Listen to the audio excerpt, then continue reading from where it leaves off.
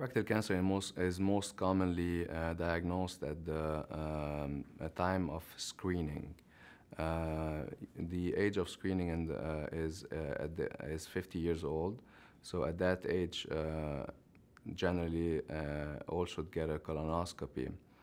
And the most commonly, this is when the rectal cancer is diagnosed. So basically, patients may not have any symptoms at the time of the procedure, and they're getting a screening test, and this is when they know they have a rectal cancer. When rectal cancer becomes more advanced, meaning that the tumor has become larger and invaded more other structures and surrounding structures, then some patients will have pelvic pain, will have blood in their stools,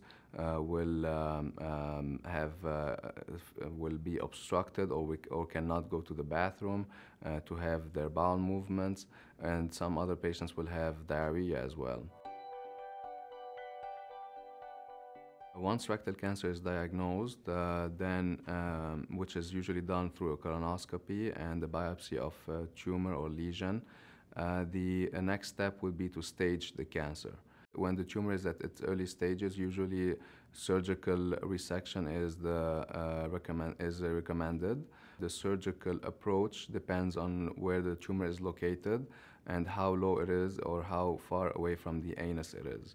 More advanced rectal tumors may need to be treated preoperatively with chemoradiation to downstage the tumor, and then the patient may be ready for surgery after that.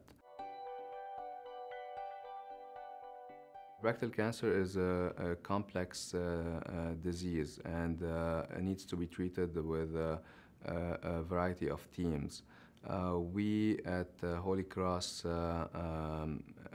present the patients in a tumor board where we have different specialties involved in the treatment process, including the radiation oncologist, the oncologist, the radiologist, and the pathologist, as well as the surgeon.